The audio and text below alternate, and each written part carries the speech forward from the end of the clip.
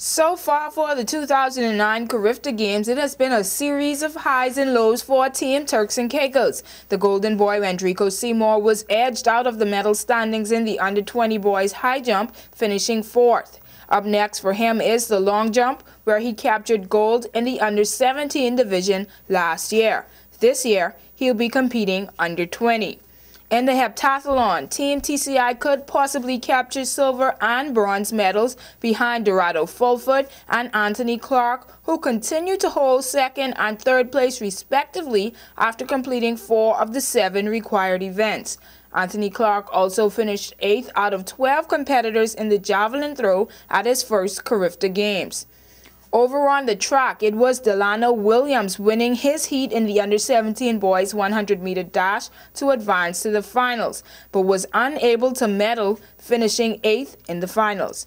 Next up for Williams is the finals of the under-17 200-meter dash, which he will go into with the 3rd fastest time. In the under-17 4x100-meter relays, it may have been improper documentation of citizenship that kept Team TCI from ever taking the track.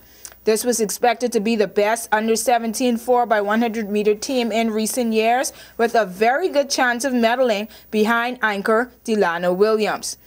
For the under-20 4x100-meter team, it was once again a botched baton exchange that cost Team TCI a chance at medal.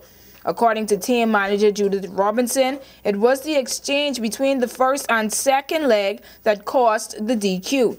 Cox, who was running the second leg, ran out of room in the exchange box before successfully receiving the baton from startman Scott. Sports 4 will continue to keep you posted on Team TCI's performance. For WIV4 Sports, I'm Jody Harvey.